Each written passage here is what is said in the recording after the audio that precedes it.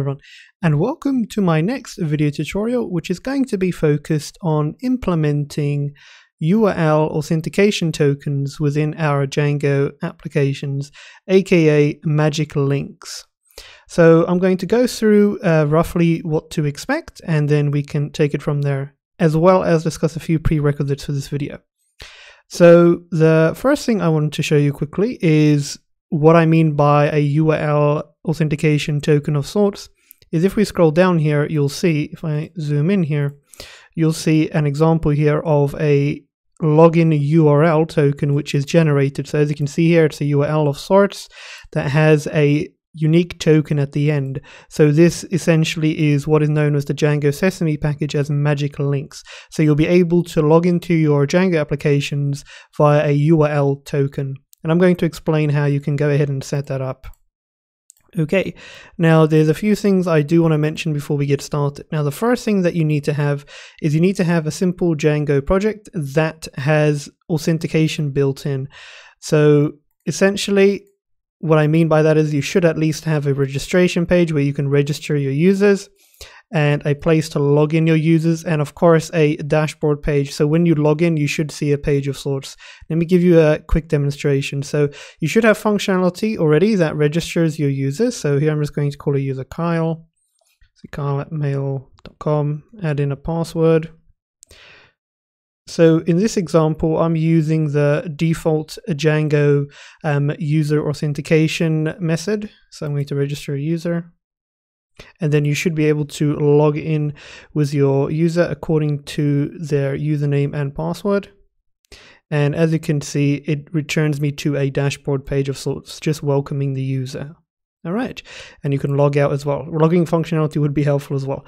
So that is what you need to have to follow this video tutorial. Now, of course, I do have a video tutorial that explains how you can set up a basic authentication app in Django.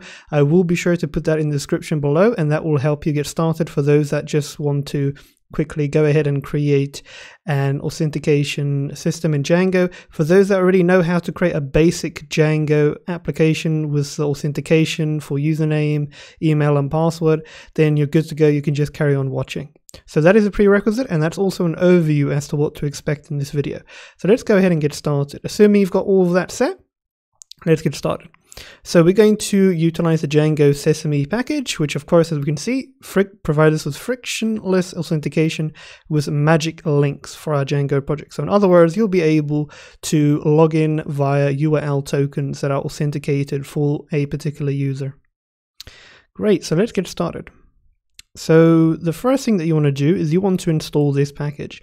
So we can say pip install Django Sesame, and you can just go ahead and install that package within your virtual environment. So make sure you're within your virtual environment, and you can say pip install Django Sesame. Right, there we go. So we've done that. Next, what we need to do is we need to head on over to our settings.py file and add the sesame.backends.model backend to authentication backends in our Django application. And now, if you're using Django 5 like me, you're not going to have this. So you're going to have to just copy and paste this entire thing in your settings.py file. So make sure that you copy the following. Then you can head on over to your Django project settings.py file. And I'm just going to paste it anywhere. However, if you do have this authentication backends list here that has the default model backend for authentication already, then you can just simply add in sesame.backends.model backend. You don't need to copy the whole thing, but this is usually going to apply to newer Django versions where you would need to copy the whole thing. If you're using an older Django version, you'll most likely already have a list for authentication backends. Just for clarity there for you. Now let's take a look at an example here. So what you want to do is you want to first of all import the login view from the sesame.views module. So this is going to be in our main URLs .py file within our application. So we can go ahead and copy the following line. And what I mean by main URLs.py file, I mean that which is within the same directory of our settings.py file. So I'm going to open this one here, and that's the one specifically where you'll have your admin set. So you can just go ahead and import logging view.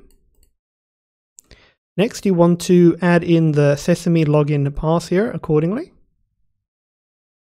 Like so, you can copy that and you can just go ahead and paste that in anywhere like. I'll just add it in at the bottom. So make sure you've added in that pass there accordingly. So that's going to allow us to make use of this package with its functionality. Great, so we've got that set.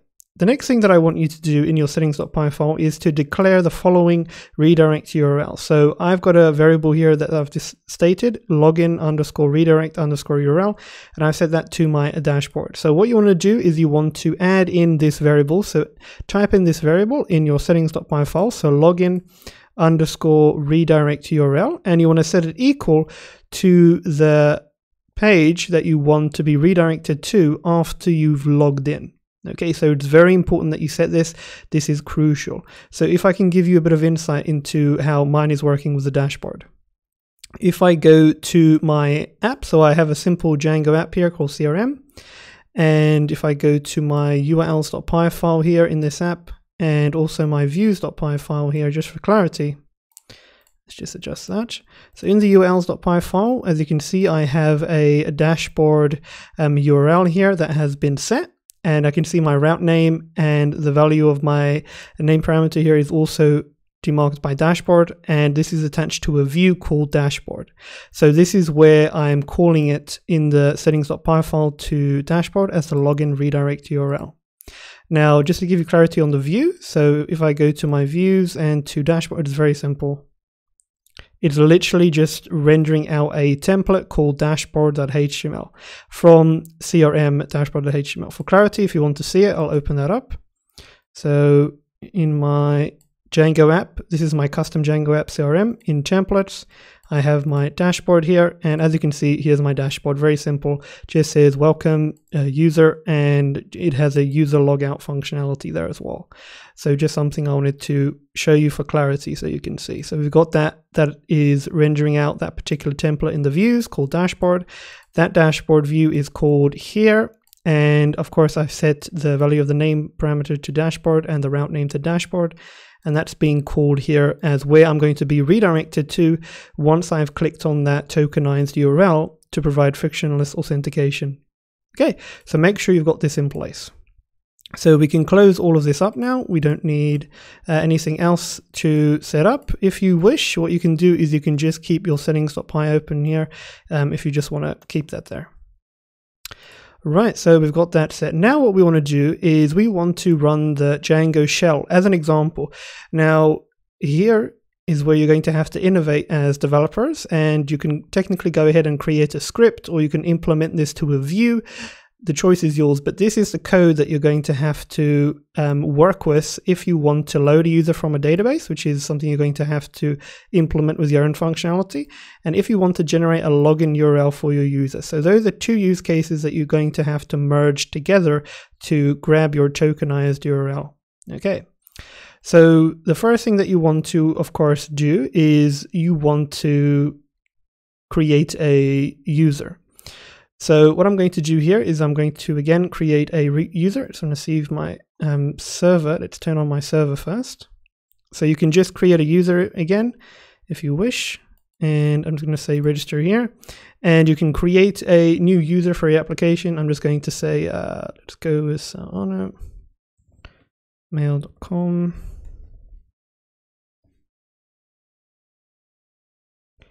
And register. No. And log in. And welcome Arno, log out. Right, so I have a user called Arno, and now what I want to do is instead of logging in with Arno with the username Arno and my password, I want to use a frictionless based authentication method by generating a tokenized URL as follows, so that I can log in without having to log in manually. Okay, so let's go ahead and do that.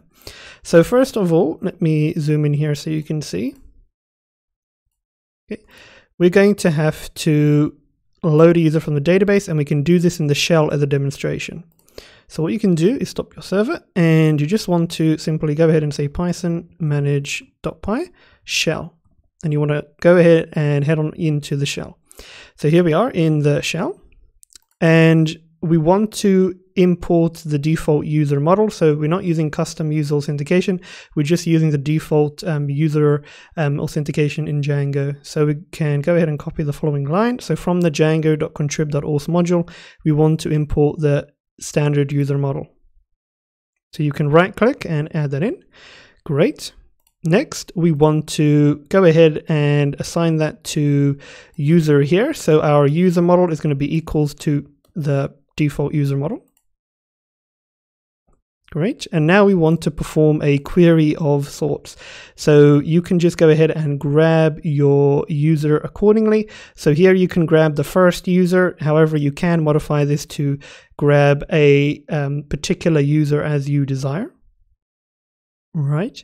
So what I'm going to do is alter this slightly. So I'm going to grab this and I'm going to paste it in, but I'm not going to run it. I'm just going to change it up. I don't want to get the first user that I have. I want to change this up. I want to assign this to I want to get a particular user. So I'm going to set it based on the attribute where the username is equals to Arno. So that's the user that I just created. So I'm going to assign that to this variable here that I called user. And I want to utilize the user model to get that particular object where the username equals Arno and press enter.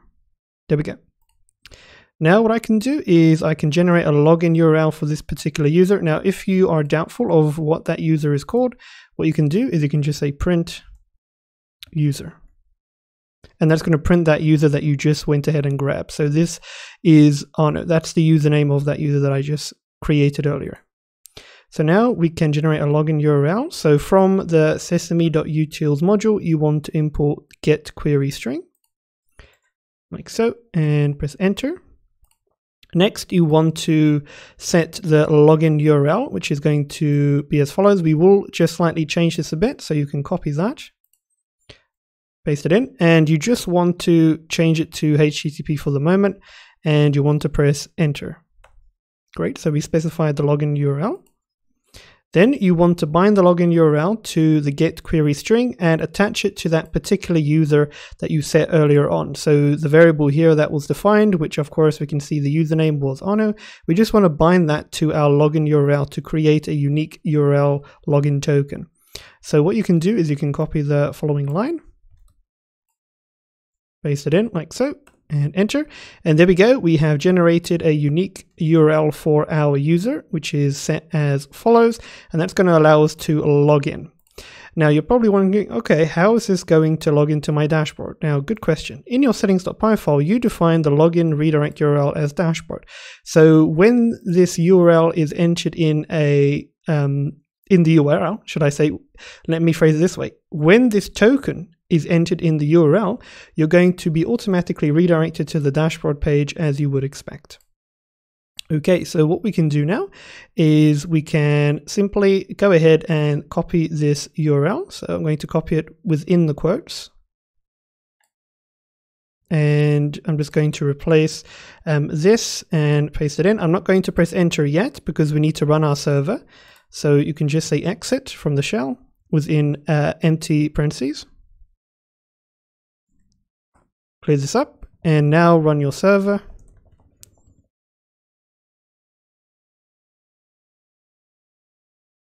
There we go. And now you can go ahead and press enter on this URL and it's going to log you in. So if I press enter, there we go. Welcome Arno. Simple, easy, and that's how you can log in with a generated URL token. And that's a simple way of going ahead and ensuring everything's set. And as you can see, this session stays. There's not an issue or a problem of sorts. If I were to change the URL, go back to dashboard, it's going to see I'm still logged in. So if I were to log out, now go to dashboard, you can see that login required decorator that I have set on my dashboard is in place. So if you see, this is just something extra to mention. We can see that decorator is in place and working as it should. Okay, so that's it guys for this video tutorial on how you can go ahead and essentially, as we can see, use magic links as they are called for our Django project and how you can implement them. Alright guys, so that's it for this video tutorial, and as always, thank you for the support.